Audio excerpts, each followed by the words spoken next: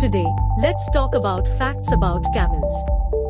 There are two main species of camels, the dromedary camel, with a single hump, and the Bactrian camel, which has two humps.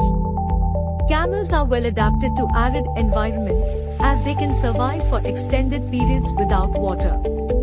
A camel's hump doesn't store water but fat, which can be converted into energy and water when needed.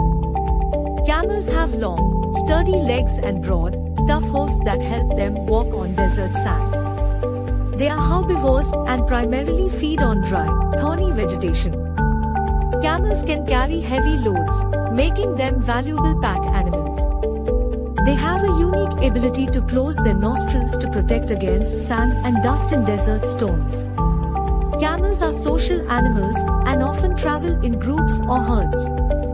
The average lifespan of a camel is around 40 to 50 years.